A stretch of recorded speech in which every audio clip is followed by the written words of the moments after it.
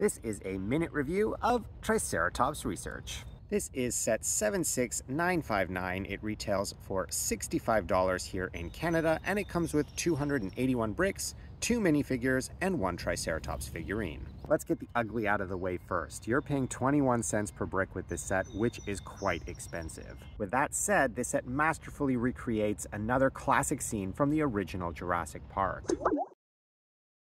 I really like that the Ford Explorer closely matches the one that we saw in the T-Rex breakout set, and in fact is car number 4, which matches the crushed car from that T-Rex set. The set also includes the first buildable Lego pile of shit. And let's not forget the latest addition to the Triceratops herd.